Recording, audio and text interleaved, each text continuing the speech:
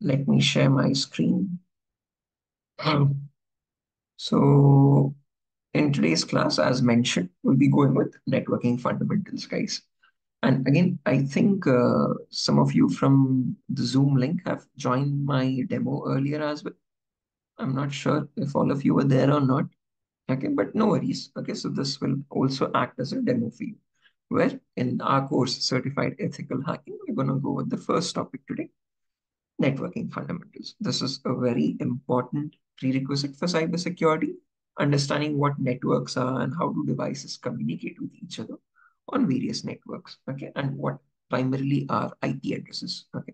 So this concept of IP address is very important to understand because in the upcoming sessions, when we work with log files, when we work with attacks and all, trying to figure out what these attacks are and where these attacks are initiating from, in those logs, you notice these IP addresses.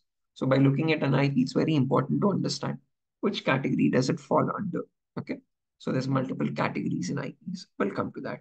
Okay. So yeah, let's get started. When you talk about networking fundamentals, there are three important definitions to know. What is networking, what are networks, and what are hosts. When you talk about networking, this is the practice of connecting information devices with each other. And why would you do that? In order to share resources or data with each other again. So your information devices could be anything. They could be your laptops, your smartphones, your printers, your IP cameras, etc., etc. So when you want to share data or again resources from one device to the other device, they need to be connected with each other. So that practice of connecting these information devices with each other is called as networking. Okay. And that group of devices or the collection of those interconnected devices is called as a network. Okay. And in that network, each device, each individual information system is called as a host. So a host refers to any device connected to a network that can transmit or receive data. Okay. And again, as mentioned, there are multiple instances or examples of hosts. Your smartwatches, your PlayStation devices, your earphones, your cameras, your Bluetooth headphones, okay, your smart speakers, your IP cameras, your mobile phones, your printers, your routers, your databases, your web servers. There are tons and tons of devices, okay, information systems, okay. And the practice of connecting all of those devices together to have, again, transmission of data is called as networking. And that group of devices is called as a network. Okay. Now, just like how we humans have our own names to communicate with each other or address each other, we can, again, you can call me by my name and I can call you by your name respectively. Similarly, these devices also have names to address each other. And that name is called as an IP address, Internet Protocol Address. Okay. So this Internet Protocol address was built by the US military in the early 1950s or so. And there were multiple versions of it. There was Internet Protocol version 1, Internet Protocol version 2, or in short, called as IPv2, and then IPv3 as well. These were not successful. They didn't work out properly. What successfully worked out was IPv4, Internet Protocol version 4. And we're still using these IPv4 addresses even in today's world. Okay. To define what an IP address is, each unique device, okay, so each host or unique device on the network has a unique identifier. Okay. And that unique name or identifier is called as an IP address. And these IP addresses allow for communication to occur between these devices. And this IPv4 address specifically has a few important properties to it. Firstly, this is a 32-bit address. What I mean by 32-bit is that it contains 32 zeros and ones. A bit is the smallest data value a computer can hold or any information system can hold. It can either be the value of 0 or the value of 1. Okay. And your IPv4 address is a combination of 32 zeros and ones. And that entire 32-bit address is not by itself. It is again divided in 4 equal parts. Okay. So each part is called as an octet, and each part consists of that 8-bit portion. Okay. So that 8-bit portion is called as an octet. Okay. And each octet again is separated by a dot symbol. Okay. So this is what your typical IPv4 address would look like. Okay. In the binary or in the format of zeros and ones. Okay. But we humans don't easily understand this language, the binary language. What we regularly use are decimal numbers or the decimal language. So this number 11000000 can actually be converted to human readable number called 192. Okay. Then this number 10101000 can actually be converted to something as 168. All zeros is simply zero. And then 00001010 is equal to 10. But the main question that arises here is, how am I converting these numbers? How does anyone convert binary number to a human readable decimal number? So that's what we're going to discuss now. Okay. Before we get into that, any questions or doubts up to this point? Priyadarshini, Sumit, Vaibhav, Mastanwali, and Priyanka and Sania as well. Any questions, guys? Okay. Priyanka, any questions? No. Uh, I have no No, questions. no, sir. So, okay. Mastan, no questions. Sumit, any questions? Okay. Priyadarshini, no questions as well. Perfect. Everyone has all clear. Right. Perfect. So let's get into the conversion part. How do you convert any binary number to a human readable decimal number? And why is this important? I'll explain that as well. Why do you need to learn this conversion? Okay. So to understand this conversion, now I'll take a very simple binary number here. 10101010. So you can see this is an octet. Octet in the sense 8 bits. Okay. And when you want to convert any binary octet as such to a human readable decimal number, then there are two simple rules to it. Rule number one is you write down all the values of 2 power from right to left under each bit. So under the rightmost bit, you have 2 power 0, then you have 2 power 1, then 2 power 2, then 2 power 3, then 2 power 4, then 2 power 5, then 2 power 6, and then 2 power 7. So from right to left, you start from 2 power 0 and go all the way up to 2 power 7. Okay. Once these values are written down, then you multiply the lower value with the top bit and you keep on adding it till the end. 2 power 0 into 0 plus 2 power 1 into 1 plus 2 power 2 into 0 plus 2 power 3 into 1 plus 2 power 4 into 0 plus 2 power 5 into 1 plus 2 power 6 into 0 plus 2 power 7 into 1. So this is a simple procedure to convert any binary number to a human readable decimal number. No matter what the number is, you write down the values of 2 power from right to left.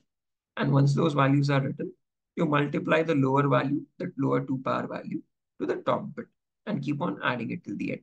Okay. So before we convert this, let's write down the values of these numbers first. Anything to the power 0 is always equal to 1. It's a mathematical rule. So similarly, 2 power 0 is also equal to 1. 2 power 1 is 2 itself. 2 power 2 is like 2 into 2, that's 4. 2 power 3 is 2 into 2 into 2, 3 times, that's 8. 2 power 4 is 2 into 2 into 2 into 2, that's 16. 2 power 5 is 2 into 2 into 2 into 2 into 2, 5 times, that's 32. 2 power 6 is 64, and 2 power 7 is 120. Now, once you have these values, 2 power 0 into 0. 2 power 0 is 1, so 1 into 0, 0 again. 2 power 1 into 1, that's 2 into 1, that's 2. 2 power 2 into 0, 0 again. 2 power 3 into 1, 8. 2 power 4 into 0, 0 again. 2 power 5 into 1, 32. 2 power 6 into 0, 0 again. And 2 power 7 into 1, 128. So these are the values. And if I add all this up, 128 plus 32, that's 160. 160 plus 8, 168. 168 plus 2, 170. So when we humans read the number 170 as 170, the computer understands it as 10101010. One is something like high frequency and 0 is something like low frequency. So high, low, high, low, high, low, high, low. When that exact sequence of frequencies flow through a computer, it understands it as the value 170. Okay. Is that clear, everyone? Any questions or doubts up to this point on how to convert any binary number to a human readable decimal number? Okay. Assuming no questions. Now I have two other numbers here, guys. 01010101 and all ones. And what I want you to do is convert these numbers now to decimal numbers and give me the answers for them. So if you have a pen and a paper beside you, let's get calculating. Okay. So take your time, no rush. Okay. Use the same exact logic and convert these numbers 01010101 and all ones from binary to decimal. Okay.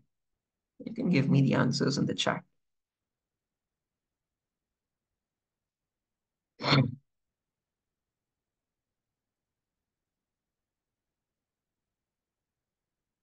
Got one number or one answer as 128. Okay, we'll check that.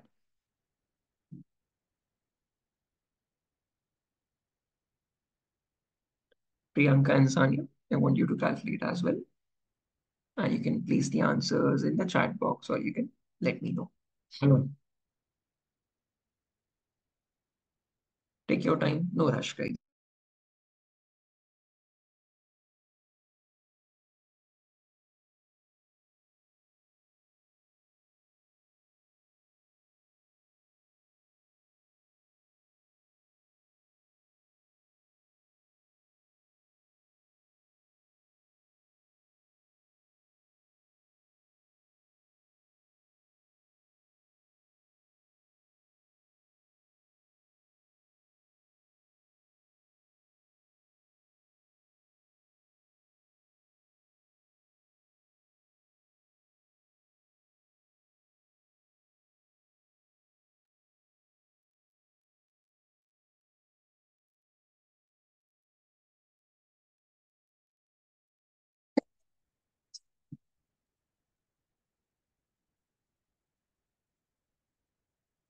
Okay, correct answers, Sumit. You have given the right answers. For both of them.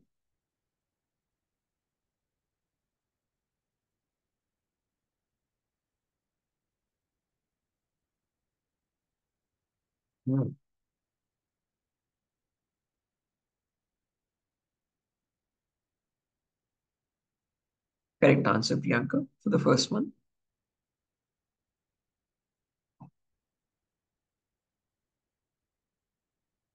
Any other answers, guys? Anyone?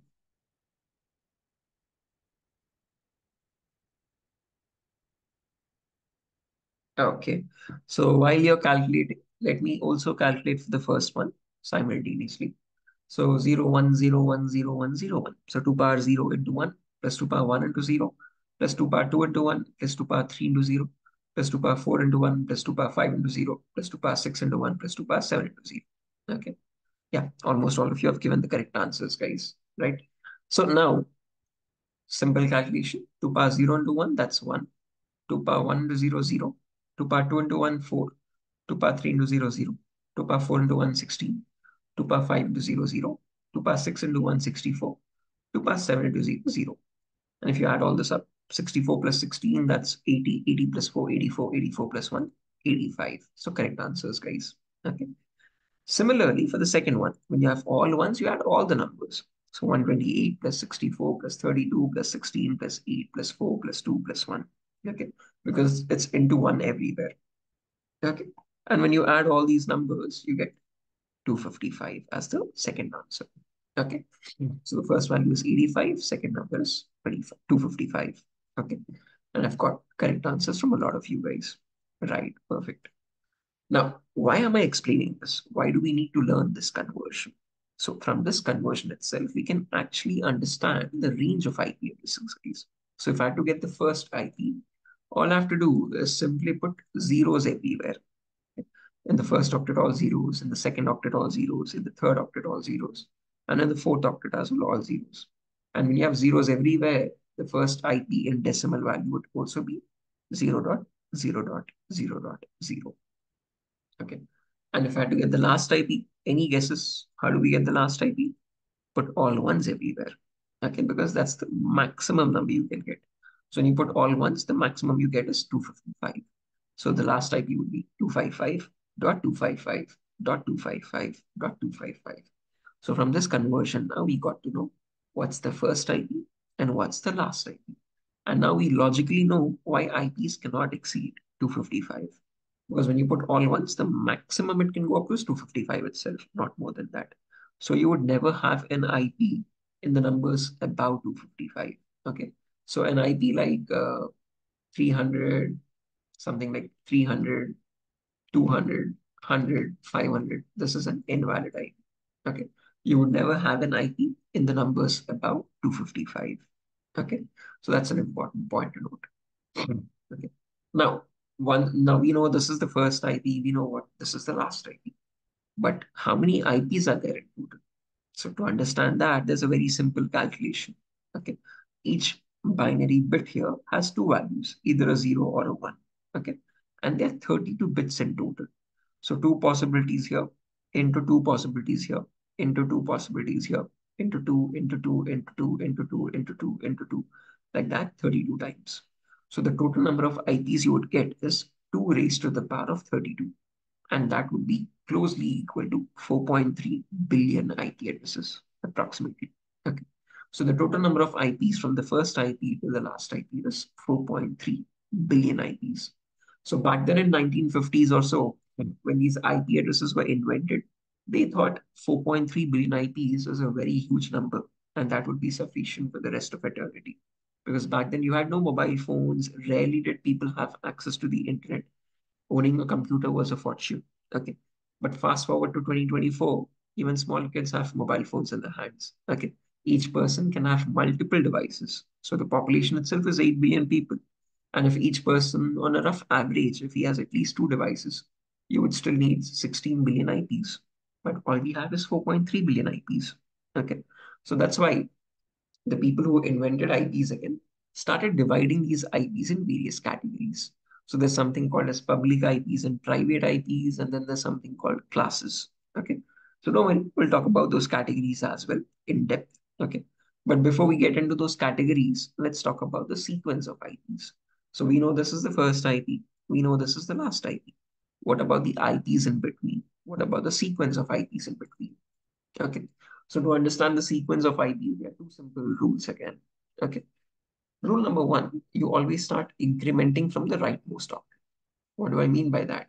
So for example, if I open up a notepad file here,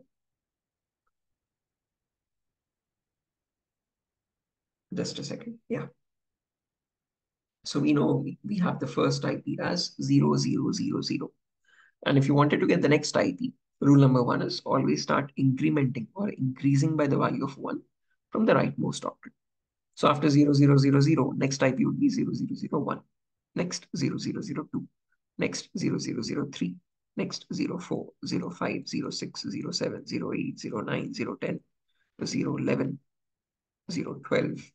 This goes on all the way up to 000253, 254, 255.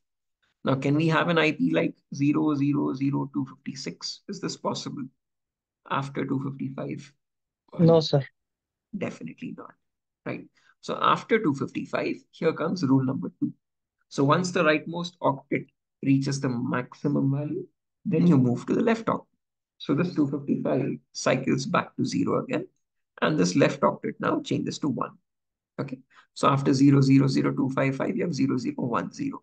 Now don't directly jump to 0020 after this. That would be wrong. Okay. Remember rule number one, always increment from the rightmost octet. So after 10, you have 1 1 again.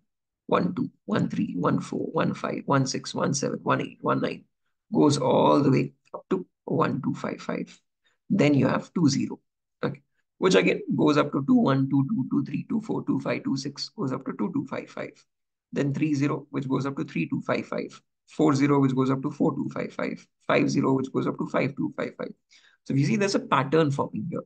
0 0 to 0255, 10 to 1255, 20 to 2255, 30 to 3255, 40 to 4255. Like that, the sequence keeps on repeating. And down the line, somewhere you'll have 2540 to 254255, 2550 to 255255. Okay. Both these octets are filled, so they become zeros again. And the zero now changes to 1. Okay. And whatever sequence repeated from 000 to 0255255, same sequence repeats again from 100 to 1255255. Okay, just one second.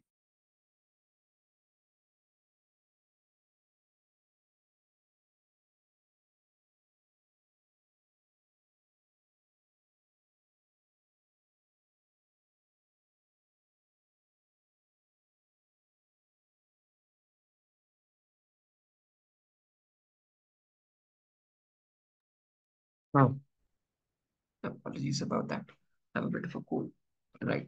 So again, as mentioned over here, so after 100, again you have 01, 02, 03 goes up to 0255. Then 10111213 goes up to 1255. So like that, the sequence keeps on repeating.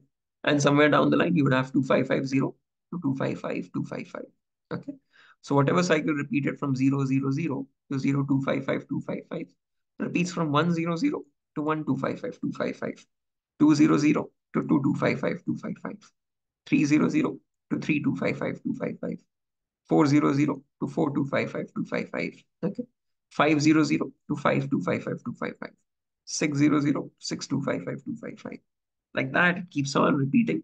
And down the line, you would have 25300 to 253 255255, 25400 to 254255255, 25500 to 255255255. All these three octets are full. What happens next? They cycle back to zeros, and this last zero changes to one. Okay. Now, funnily, whatever repeated all the way from 0000 to 0255255, same thing again repeats from 1000 to 1255255. Okay, so you have 1000 here. Again, the 00 changes to 01, 02, 03, 04. Same cycle repeats again up to 1255255. Again, 2000 to 2255255255, 3000 to 3255255255, and down the line 255000 to 255255255. Okay. Here's the first IP, and here's the last IP. Okay. And if you count each and every single IP that way, one after the other, you would have a total of 4.3 billion IP addresses. I know I definitely skipped a lot of IPs in between. Again, it's not practically possible for me to count all of them. But yeah, that is how the sequence flows. Okay. Any questions, any doubts up to this point? Anyone? Priyanka, Sania, and others. Mastanwali, Naresh, Priyadarshini, Sumit, Vaibhav.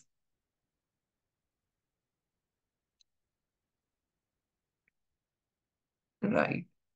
Others, Naresh, Johnson, Priyadarshini. Hi, Johnson. I think you've joined a bit late. Uh, might seem a bit confusing, but don't worry. You'll be getting the recordings for all of these sessions, guys. So again, if you have missed out anything, you can always go through the recording and again, get back to me if you have any questions as well. Okay. So yeah, moving on. So as mentioned, that is the entire range of IPs and the sequence, guys. Priyanka, Sanya, any questions?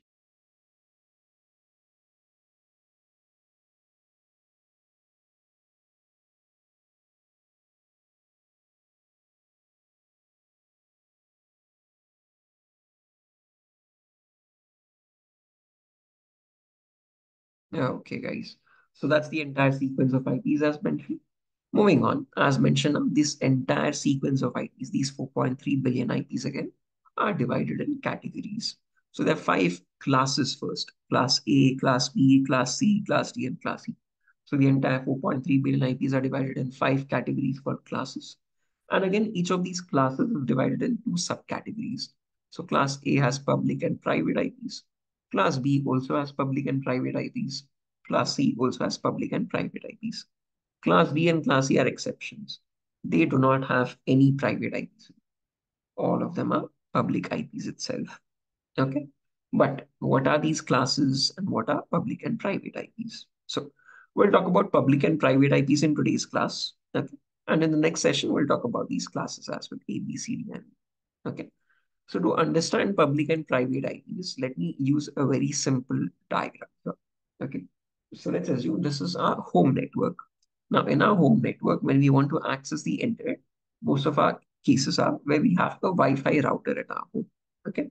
And this Wi-Fi router wirelessly provides internet to all the other devices. Okay. So you might have devices like your laptops, your smartwatches, your smartphones, your smart TVs, whatnot. Okay. So each of these devices is our own local area network devices. So this is our home network, our own private network. which is also commonly known as an intranet. So intranet is basically a local private network. Okay.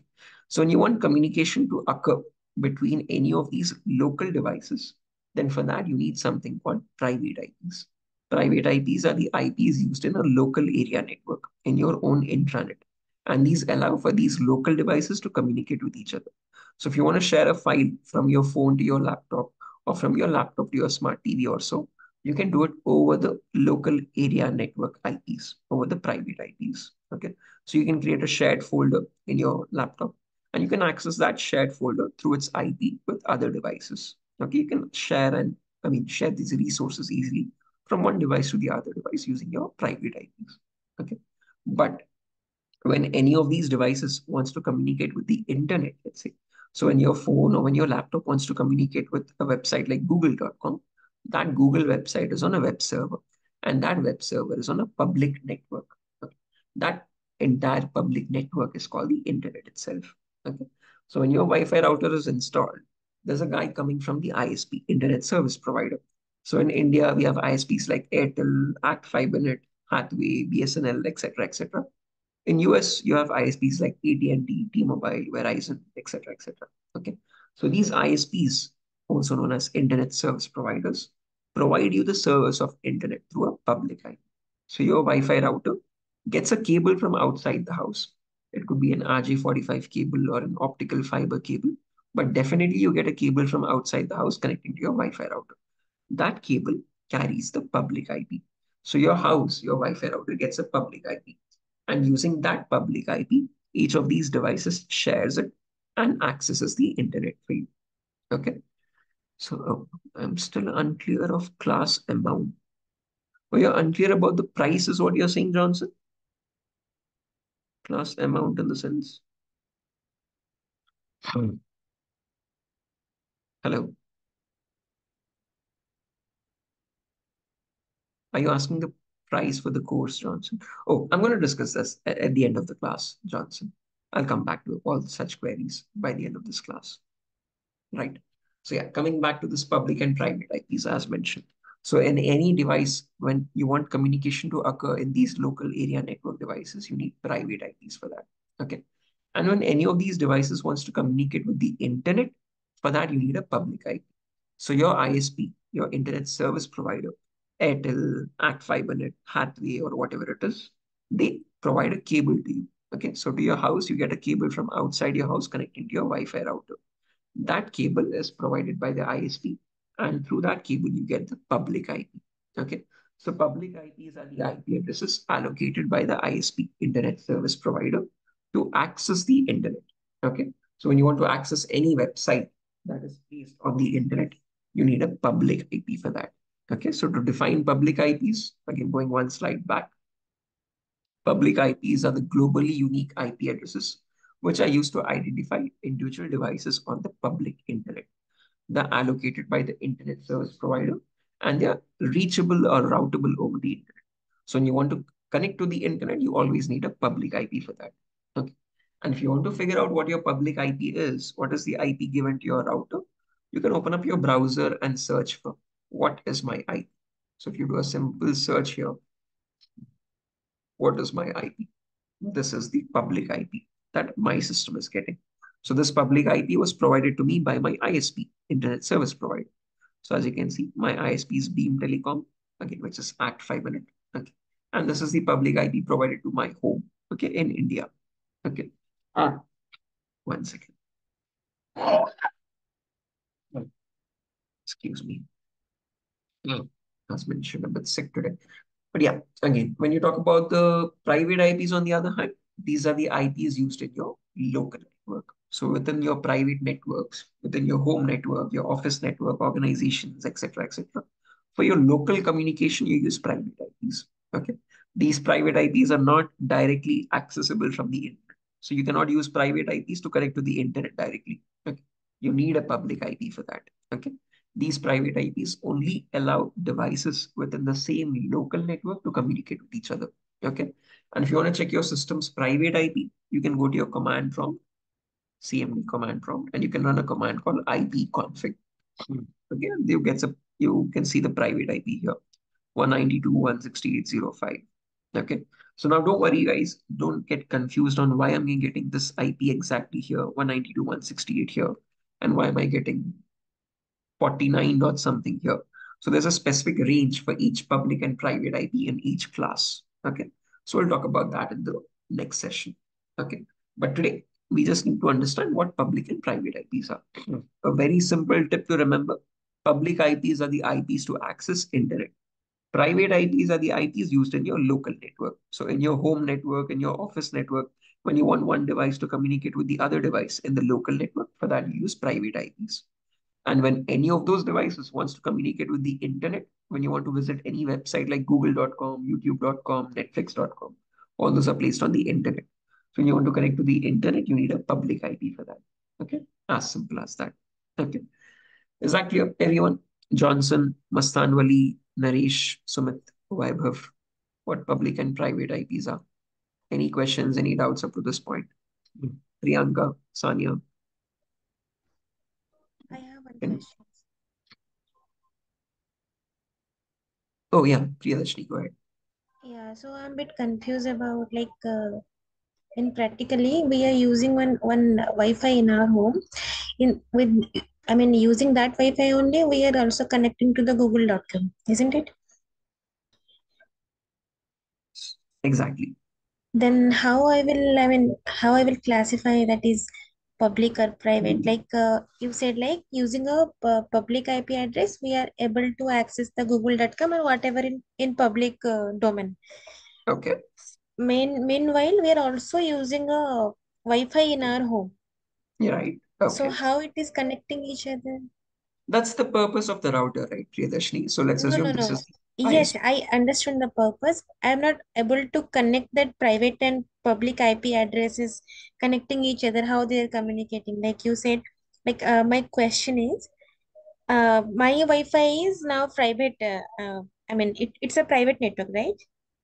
Okay. Using that network only, we are also connecting to our browser.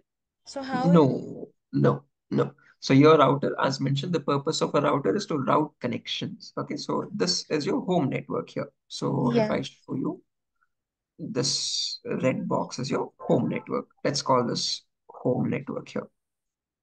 Okay. And your router is a device to route connections. So it basically has two interfaces. On one interface, it gets a cable from outside your house. Okay. An optical fiber cable or something which is provided by the ISP. On that interface, it gets the public IP, something like 1.2.3.4. Okay. So this is my public IP here. Okay.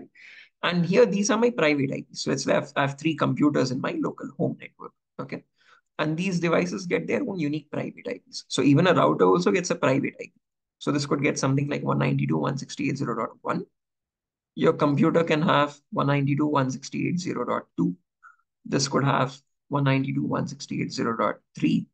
And this could have 192.168.0.4. Okay. So let's assume this is my computer. And when this computer wants to communicate with a server on the internet, let's say there's a server here, google.com, www.google.com. So this website will be hosted on some public IP again. So this could have a public IP like 2345. Okay. So when my computer here in my home network with a private IP wants to communicate with this server here, the connection doesn't happen directly with private IP. So with this private IP, first it communicates with this private IP. Okay. So from my system's private IP, I connect to router's private IP. And then the router, as mentioned, is a device to transfer communications from two different networks. Okay. On one interface, it gets the public IP. On the other interface, it gets the private IP. So now it knows, okay, this person is trying to access google.com. So then it routes the connection from here, this interface to this interface. Okay. So that private IP connection now changes to public. And with this public IP now, it tries to, oh, sorry, with this public IP now, correct? What is, yeah, now it's connected. With this public IP now, it reaches the ISP, and from there it reaches the Google's public IP. So that is what is happening in the background. So your router allows both sorts of connections. Okay. On one side, it is allowing private communications. On the other side, it is communicating with the public network as well. Okay. A router's job is to route private to public and public to private connections. Okay, so that's what is happening in the background. Is that clear? Yes, yes. Priya? Thank you so much. Right. I hope this is clear for others also, how these private IPs and public IPs are working. Any questions, anyone? Yeah, that's what broadband is, right? So broadband is nothing but your internet connection, ISP connection. So I'm using ACT broadband connection. Broadband is your internet ISP connection itself. Different terminologies, same thing. Broadband, ISP, everything is same. Is that clear?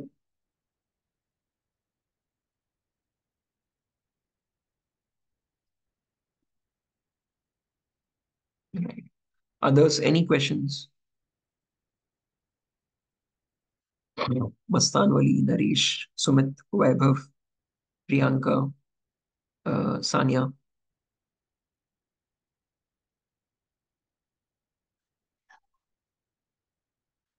Perfect. So yeah, that's that. Nothing further for the session today, guys. So again, a quick recap on what we have learned all the way. So first topic that we started with was what is networking. Okay. So we learned what networking is. We learned what networks are. Then we learned what hosts are. Okay. And just like how we communicate, these hosts also have to communicate. For that, they need IP addresses. So we talked about the properties of IPs. How do these IP addresses look like in the binary language? How do you convert any binary language number to a human readable decimal number? And from that conversion, we got the range of IPs as well. What's the first IP? What's the last IP? And after the range, we talked about the sequence of IPs. So we know first and last IP.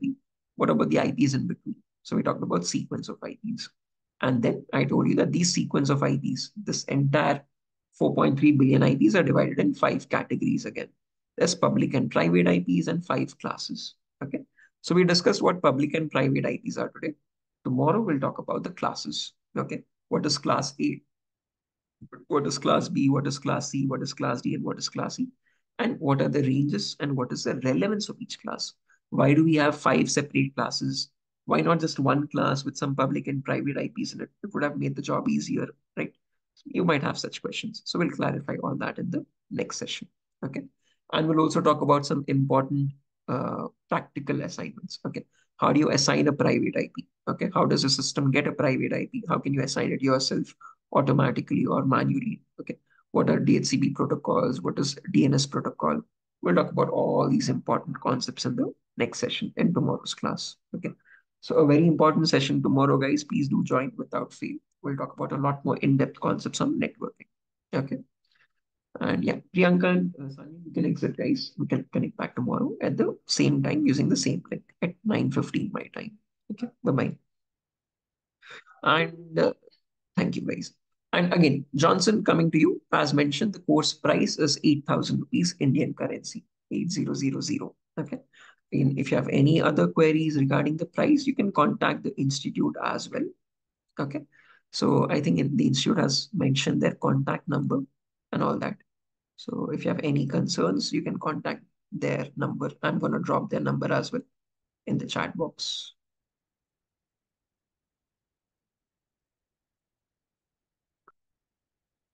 1 second. Yeah, I've dropped it in the chat box. So again, it's 8,000 rupees Indian currency, guys. Trust me, it was a very low price. I teach for some other institutes as well in Bangalore. Again, I don't know if it's the price, it's the norm there, but they're training. I'm the same trainer there also in some certain institutes, and they're training the same course, same content for 15,000 rupees. Okay. In Hyderabad, in DURGASOFT, it's a lot. It's a better price. Okay. So again, we'll be learning all things practically with hands-on. If you have any queries, all these sessions are being recorded and they're uploaded on YouTube for the first week for free. You can access those sessions on YouTube for the first 1 week only. After that, the sessions are going to be private for the registered students only. Okay. So please do join the sessions. It's very important. As we progress, we'll learn a lot more uh, practical things. Okay. And the course duration is 35 days. We have classes from Monday to Friday every day for 1 hour each. Okay. So yeah, that's that. Nothing further for the session today. Tomorrow, we learn a lot more important concepts. So please do join the session tomorrow without fail. As mentioned, this whole week we'll have demos, guys. We'll talk about networking. We'll talk about Linux commands. We'll talk about lab setup installation. These will all act as demos for you. Okay. And from the next week, we dive into the hacking concepts. Okay. So much more. Again, a very interesting course, practical course, no theory nonsense. First few concepts, fundamentals are theory. This is important. Okay. But as we progress, things are going to get a lot more practical as well. Okay. So yeah, that's that. Nothing further. We can exit the session here. Unless anyone has any questions. Johnson, any questions? Mastan, Naresh, Priyadarshini, Sumit, Vaibhav. Any questions, The guys? duration? 35 days What as is the du- 35 to 40 35 days. days? Monday to Friday. Okay. Yeah. Okay, if we have any doubt, and then we can connect on weekends also. We can definitely. If you have any questions, I also share my personal number for WhatsApp. Let me drop it in the chat box to everyone. That's my number, guys. I share my number with the students. So you don't have to wait for weekends for your questions. If you have any questions, you can drop it on my WhatsApp number and I can clarify whenever time permits. Okay. And if you have too many questions and if you think it's not possible over the text, you can connect weekends as well for doubt clarification. Okay. Okay. So this course also cover the sandbox environment, like how to set up the environment and all. Yeah, we will. So we will be having a lab setup simulation where we'll create our own sandboxes, our own attacker machines, victim machines, and we'll learn how these attacks are being performed. We learn how to prevent those attacks, etc., etc. So I did take up a workshop yesterday, Priyadarshini. If you have Okay. not attended that, don't worry. That has been uploaded on YouTube, actually. Yeah, I So have not attended that actually. no problem, no problem. No worries at all. So again, just in case, guys, if you did not attend that workshop, I've explained everything about the course. So I've explained what topics we'll be learning throughout the course. Again, briefly explain the 5 important steps of hacking cycle.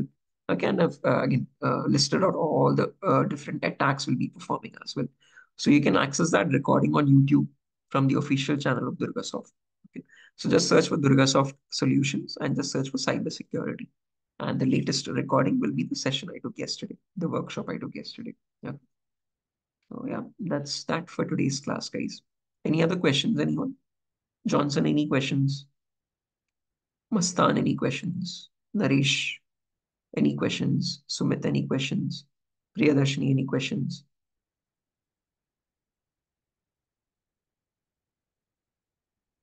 Okay.